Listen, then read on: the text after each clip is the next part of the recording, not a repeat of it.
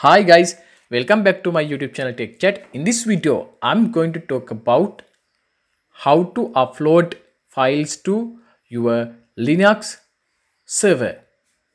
So here you can see there is a Windows 2016 virtual machines on my screen, and also I have created a virtual machine with Red Hat 7.7 operating system.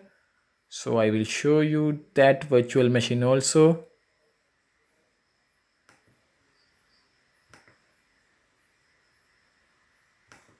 Okay, so guys, this is my Red Hat 7.7 virtual machine. So I created both of these virtual machines in my VMware Workstation Play environment. Um, if you have not idea how to create virtual machines in VMware Workstation Play environment, so you can go and watch my videos under cloud computing video series. Then you can take an idea and you can create your own testing environment. So here you can see my Red Hat virtual machine. So here this is the destination server. So my source server will be my Windows 2016 virtual machine. So I will upload files from this Windows 2016 virtual machine to my Red Hat 7.7 virtual machine. So to do this, we need a third-party application. So I will select WinSCP.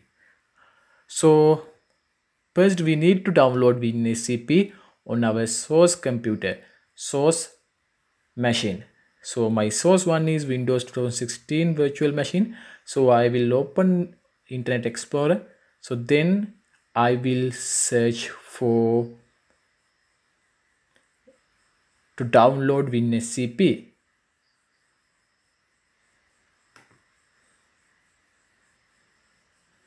Okay, so search for download WinSCP presenter. Guys, usually when we search for the anything using IE in Windows 2016, it will not let you to search for anything. So in that kind of situation, you have to come to your server manager, click on local server, then come to IE enhanced security configuration, and you have to turn off it. So I have already turned off it. So now click on official site.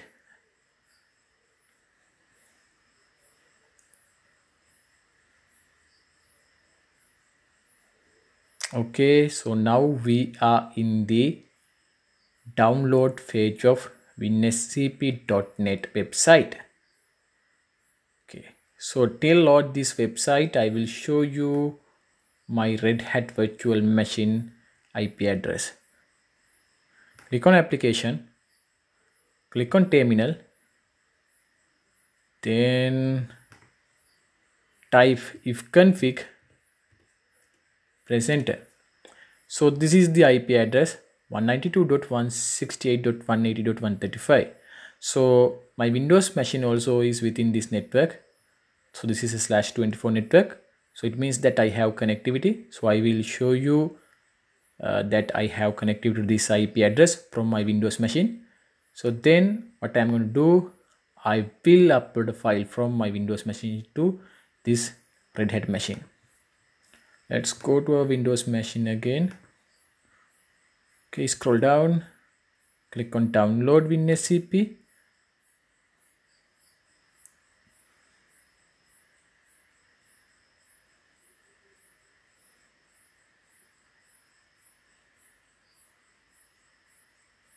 Now it is downloading. It is asking for the run and save. I need to save it.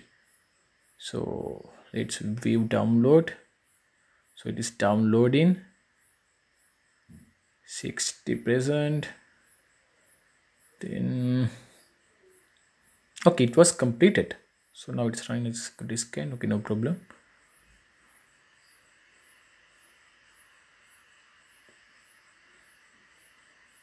Okay, so now I can see this on my download.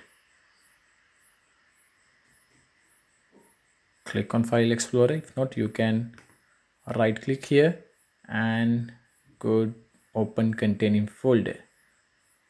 Okay, click on it.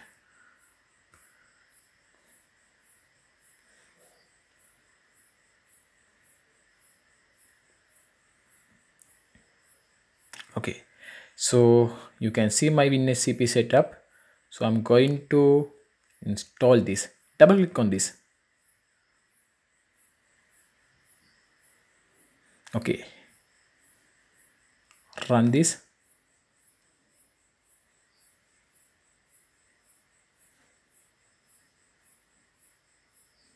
Install for all users. So I have multiple users for my Windows 2016 operating system. So let's install for all users.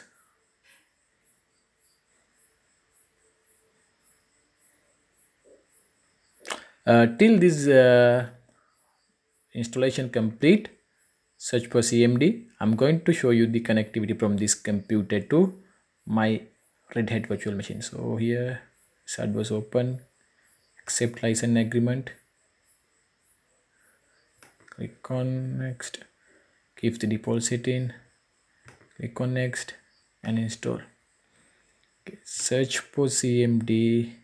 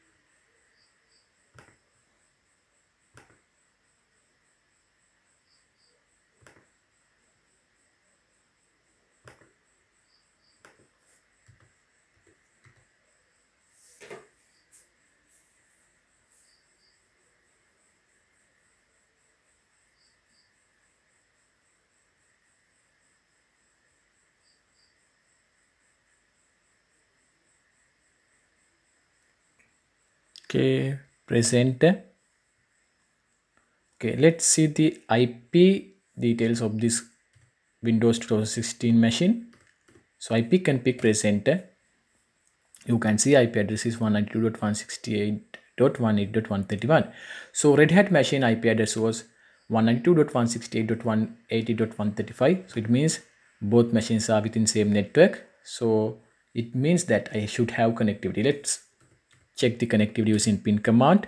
One pin 192.168.180.135. This is the Red Hat machine IP address. Okay guys, you can see that reply is coming from that. So it means I have connectivity. Okay, open your WinSCP. You can double click on this icon. So then you can select file protocol which you are going to use. You can select FTP, CP, SFTP. So SFTP is SFTP1 for the FTP. So I'm going to use SFTP. So the port number is same as SSH port 22. So host name is, you have to add the IP address host name. So IP address is 192.168.180.135. So I will access using root user, then I don't need to worry about anything. So if we access using user, so then I have to worry about the ownership of files. So I will be unable to copy, I will unable to download anything. So I will access using root user, then I should not worry about anything. Root and password. I will add my root password. Press enter. Let's see whether I can access this. Connecting to host. So till this complete.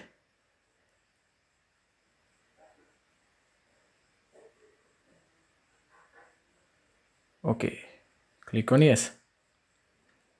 Using username root, authenticate with pre-entered password. Let's see. Okay, I could access.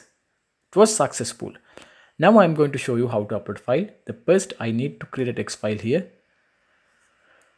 So in the left hand side is my Windows machine, and right hand side is my Linux machine. You can see root. So root partition is for the Linux one. So the administrator C drive is for the Windows one. New file. Okay, it is test. Press enter.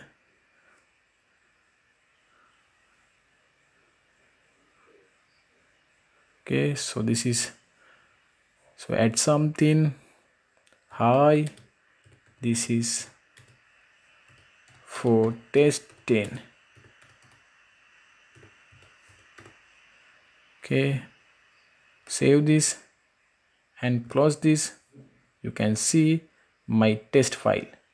Okay, so now I need to copy this to my root directory. Okay, so from this drop down you can select root. Okay, now under root you can see the directories, etc, home, so those things.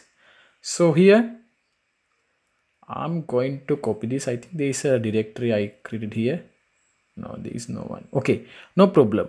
I'm going to copy this to root. So you can simply drag and drop this.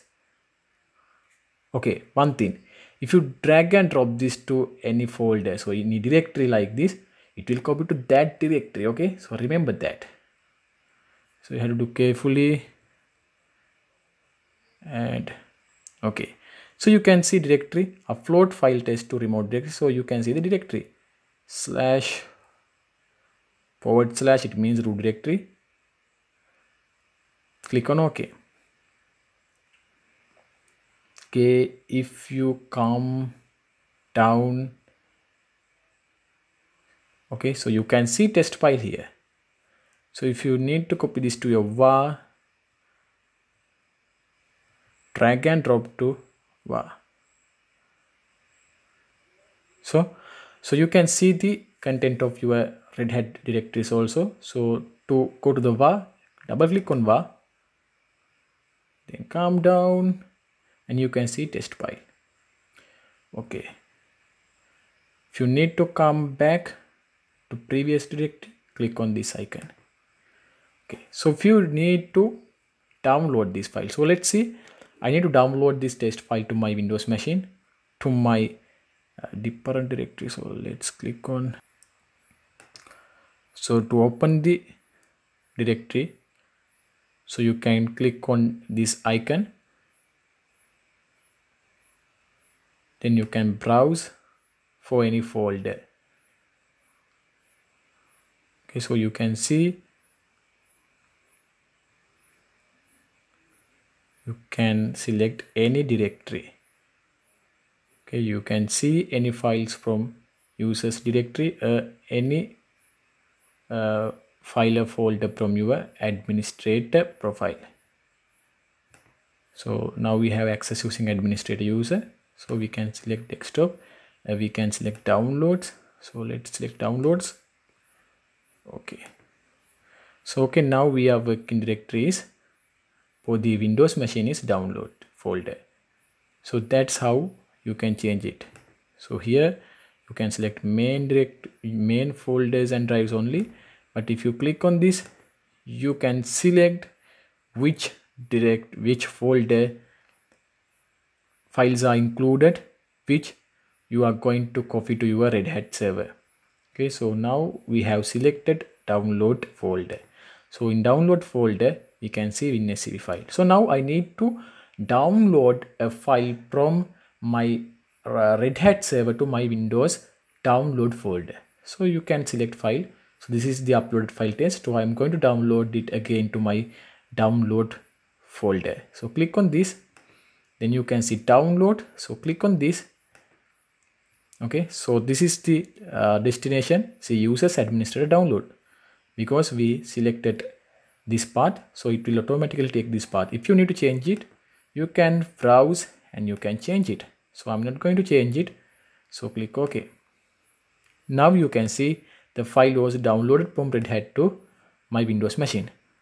So guys, this is how you can upload file to a Red Hat server and download files from Red Hat server to your computer. So guys, hope you understood what I did here. So not only WinSCP, there are many other third-party application you can use to do this. You can use WinSCP. So like that, there are few other application. If not, you can upload this using your command line. You have a command FTP as FTP, so you can do this. But in a future video, I will talk about that, how to do this without any third-party application. You can do it using your command prompt. So guys, so this is end of today's video. Hope you understood what did I do here. So thank you very much for watching this video, and please subscribe my YouTube channel. Please share these videos with your friends, and please follow us on our Facebook. And also you can see IT related articles from our website techchat.lk. So guys, thank you very much for watching this video.